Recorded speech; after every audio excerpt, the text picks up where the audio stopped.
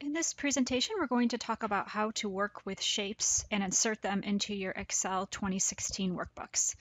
To insert a shape into an Excel worksheet, first you're going to select the Insert tab of the ribbon, and then from the Illustrations group, you're going to click the Shapes dropdown, and you'll see the shapes are divided up into different categories, such as recently used shapes, lines, rectangles, basic shapes.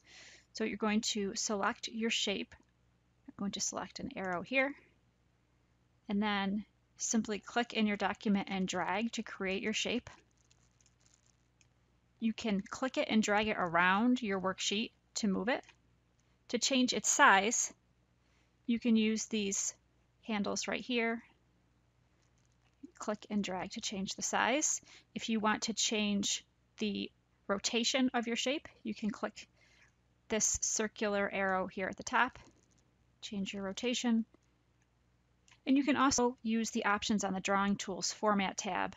You can change the shape's fill color.